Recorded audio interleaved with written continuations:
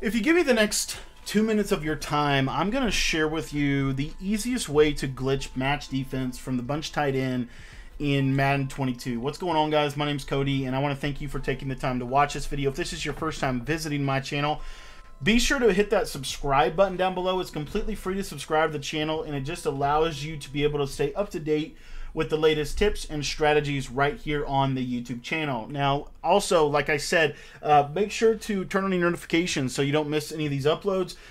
Everyone is going to be running this cover 4 show 2 out of the 3-3-5 wide. I guarantee it. And the main reason why is because cover 3 and cover 2 are really not effective this year, especially with the latest patch kind of really hurting the cover 3 defense. A lot of people are going to be running the cover 4 match because it's probably the best defense in the game right now. That being said, it's also a type of defense that if you have the right adjustments and the right formation, you're going to be able to basically bomb this over the top for a one-play touchdown every single time. So we're going to use the play stick out of the bunch tight end. I'm going to pick the cover 4 show 2 out of the 3-3-5 wide meta. If you guys want to get my full bunch tight end offensive guide, I'm going to put a link to that in the description.